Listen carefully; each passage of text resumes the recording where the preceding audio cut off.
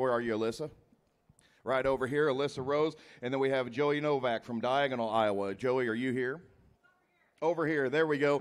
These two great youths are here representing. They've received these grants and these scholarships, and they're going to be here purchasing some females to build their own herds of cattle, and it's something that's awfully a neat program. Please make settlement over here at the table where you registered for your buyer number. Caitlin is over there, and she can let you know, or she can take care of how you would like your recordation papers transferred. Also, let them know what your plans are as far as trucking your purchases here today.